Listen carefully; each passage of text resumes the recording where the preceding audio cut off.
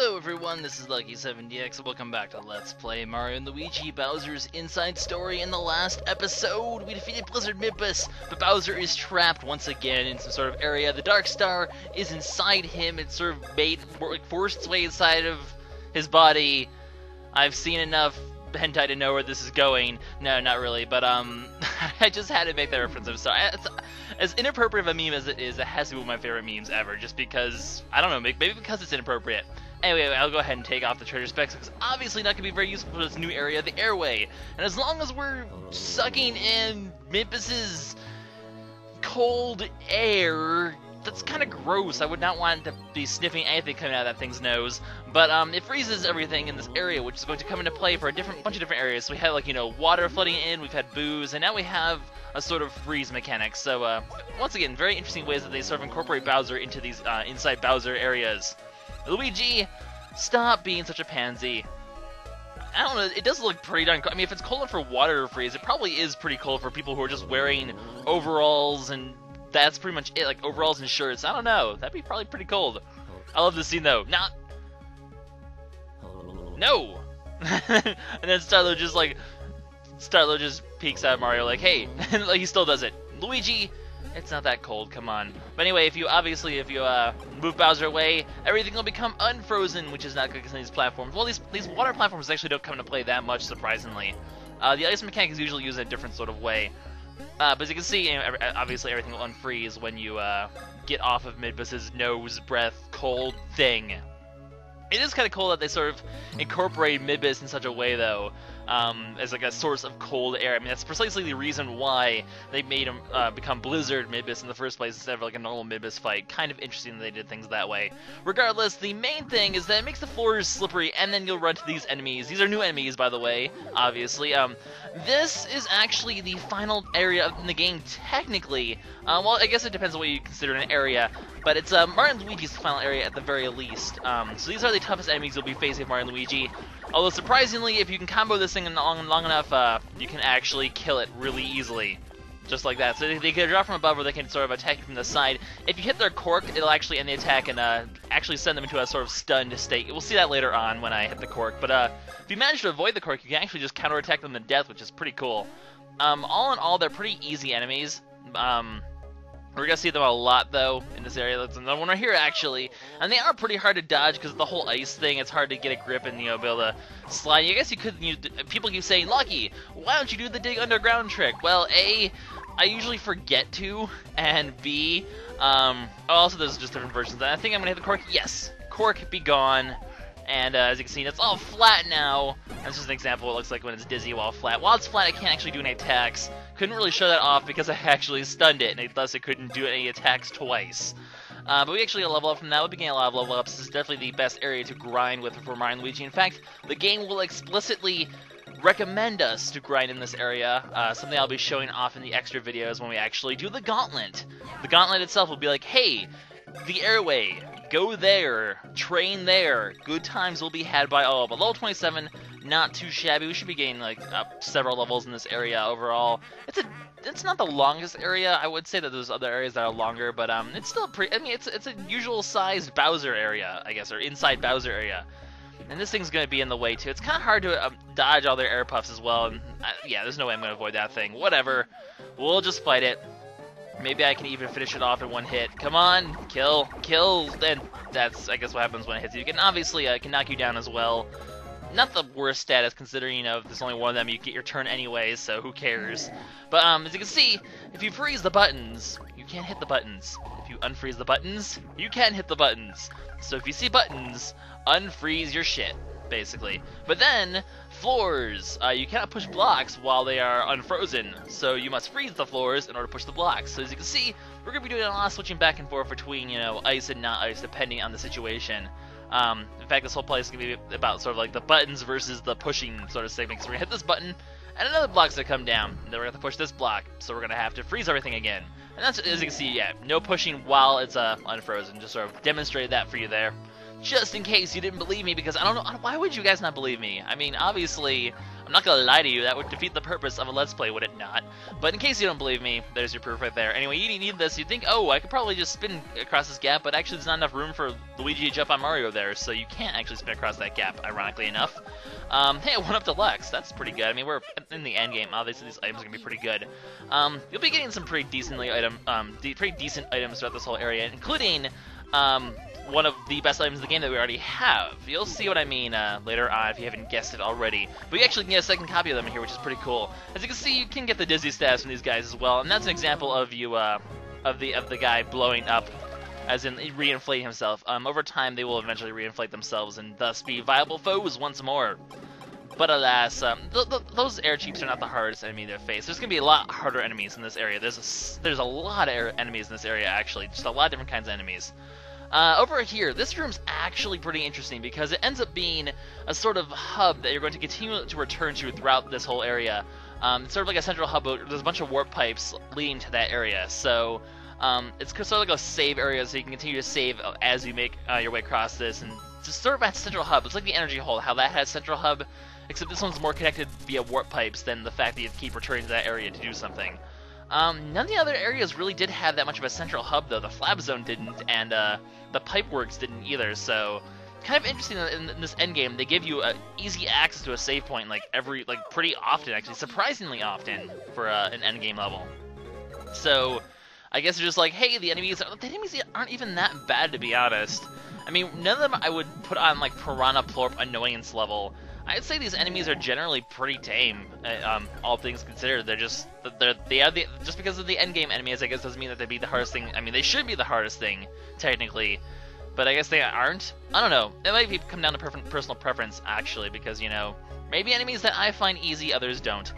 Anyways, new mechanic here. When things are unfrozen, you can do this. You can press the button, and water will form. If you freeze it, it will harden into an ice block that we can then use. And then you can hit this little thing, which will pour the ice block down on top of us. If it's water, obviously, it'll just sort of melt. It'll just sort of spread away. You'll lose it. And you'll have to stop the whole process over. And then we can use this ice block to push things. However, if you leave your freeze or hit the button, as you can see, the ice melts.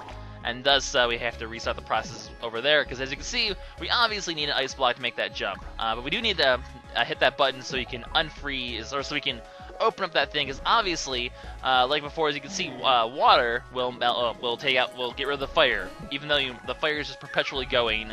Apparently, just one dose of water will stop perpetually going fire for some strange reason. Of course, before you do that, use the block to get up here. And then, of course, you can unfreeze it. It will get rid of the fire.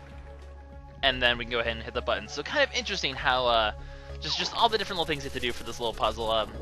I do like this area a lot. The Airway has some very interesting puzzles, and they really do use the freeze mechanic, dare I say, better than any other of these mechanics in the game. You know, the water one, the boo one. I mean, those are used well, but I personally think the ice one's the coolest of all the different mechanics you do inside Bowser. I just think that they have a lot of creativity of the different kind of things you can do with it. It's really awesome. And the other cool thing about the Airway is the whole theme of it, which is chasing the Dark Star right here. And what he's doing, his big master plan here, believe it or not, this stuff in the wall, that's Bowser's DNA. He is eating Bowser's DNA. And also, apparently, according to him, it tastes really, really bad. Even the Dark Star... Yes, what Fawful, yes.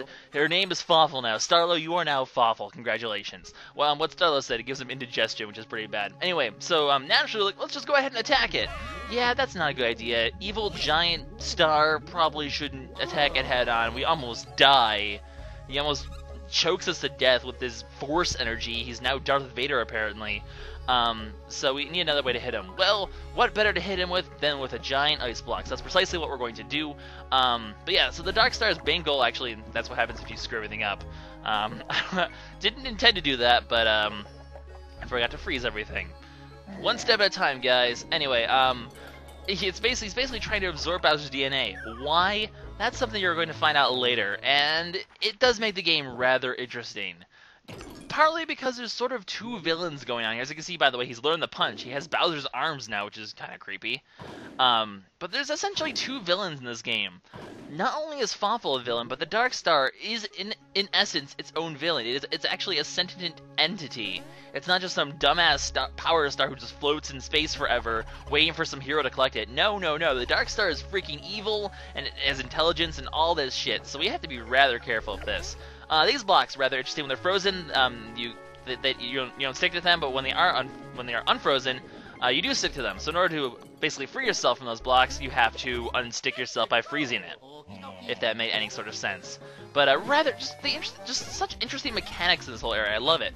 Anyway, this thing, I love the name of this thing. It's called a Stonk. Also, in case you didn't notice, all the enemies in this area are based off the Dark Star. They all have the Dark Star pattern to them. So apparently the Dark Stars, other things from the Dark Star are invading. Well, actually, not every enemy. There is one enemy that isn't based on the Dark Star.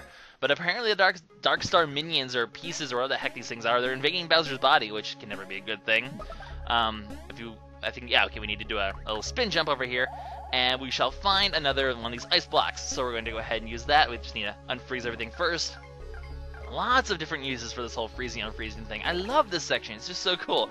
I love Mario's. Actually, I love Luigi's look better when he's hanging out Mario. He looks so happy. It's just so funny. But I think we're gonna we should probably fall down here first. And there's a guy down there. Yeah, probably another one. Yeah, that's another one of those Luigi fell down moments. Basically, is what I'm trying to say. Luigi, why do you keep falling down? just all the time. He just falls down all the time. But I guess it was worth it because we got Lazy Scarf. So thanks, Luigi, for falling down. You got ourselves an item for doing so, which is pretty awesome. But yeah, Luigi, he just always does the falling down.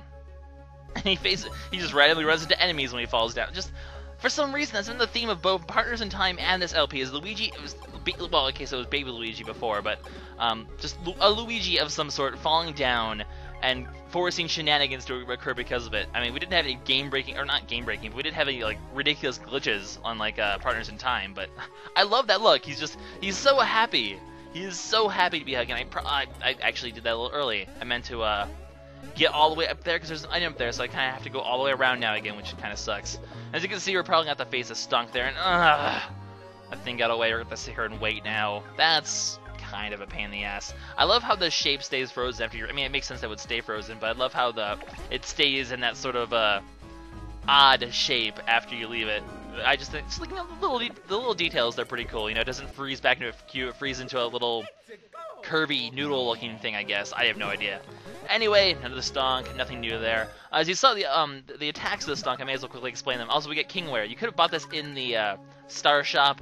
It doesn't compare at all to our AOKware or our our Masterware. AOKware and Masterware are undisputably the best overalls in the game, so there's no reason to equip anything else that you find in here. Anyway, the Stonk, the two attacks I did mention. Also, by the way, the Stonk's attacks can cause poison, if you didn't notice that before. The Cloud thing, just keep track of which Cloud is the real Stonk and hammer the bro. They'll go to different bros, so keep track of which bro it went to and which one it is. And hammer that one. And then the other attack will just make a bunch of poison clouds. You just need to dodge all the different patterns. He has several different patterns. He can make a giant line across. He can make like a vertical line that you have to dodge with one bro. Just kind of interesting. Also, this segment. These things are bouncy. When they're frozen, they are not bouncy, but when they're unfrozen, they are bouncy. So if you want to go down, have things frozen. If you want to go up, make them unfrozen. Like I said, just a bunch of cool things you can do with this one. And I like to go down first just because you can unfreeze and then you can actually make your way up because everything's unfrozen. So just rather convenient how things work out that way. But I believe up here is actually the item I was talking about earlier. Well, it's a bit higher than this actually. Sort of misremembering my this area, I guess. But it's a bit higher, I believe, is the item we're looking for. It should be over to the right here, although, yeah, I can't reach that from here. So I think we can make this jump. We can definitely make this jump. Come on, and then as you can see, Guardian Socks. You should recognize those things. We have those equipped to Luigi. So they, obviously they give 8 HP back and 2 SP. So we now have the ability to give this to both Mario and Luigi, and have them both have an HP 8 SP2 auto restoring thing, which is great. I mean, it's definitely when we're fighting a boss, it's definitely a great alternative to Dizzy Boots. Obviously, during regular combat, those Dizzy Boots, they're just so useful, man. Stunning those enemies is just such a godsend. So definitely, I definitely recommend Dizzy Boots, obviously. But when you're fighting bosses, the Guardian Socks are probably your best alternative. So when it comes to fighting bosses, do that. Anyway, this play over here is going to be our first way back to this sort of central hub that I talked about. So if you want to, you can go back and save. And as you can see, there's going to be other pipes leading back to the central hub that we'll access later on. But that's not important for now. What's important is that we move forward and accidentally jump on the Stonk. I was actually going to go underground that time, but nope. a thing. Just Luigi, you had to jump on the freaking Stonk, didn't you? Surprisingly, they don't give that much experience. So in the end, I guess it's not they aren't the best things to grind off of. I love how you can actually jump over there, but there's nothing hidden over there, alas. Anyway, we're gonna end the episode with one last little thing, and that is the second of these sort of Dark Star segments, because we're gonna actually run into quite a few of these of him sort of eating DNA and gaining new abilities from Bowser, and then we have to sort of attack it without running into it, obviously, because running into it is a bad idea. This one's pretty simple though, actually. He hovers over by that bone-looking thing, and all you actually need to do in order to stop it, and they're sort of speaking their Italian boopity boppity boopity boopity gibberish there. I do love the Italian gibberish, but all you need to do is hit that button, and then it gets stuck in the squishy. But apparently it's learned how to breathe fire as well. Man, this is not good. It has its punch, it has its fire. What's next, man? This thing's turning to Bowser. What could its plan possibly be? Well, that's something we'll actually be figuring out next time, guys. For now, this is LuckySevenDX signing out. Yes, just like Bowser. What's going on here, guys? We need to stop this thing from getting Bowser's DNA. What are we going to do? Well, find out next time. I'll see you guys later. Bye-bye.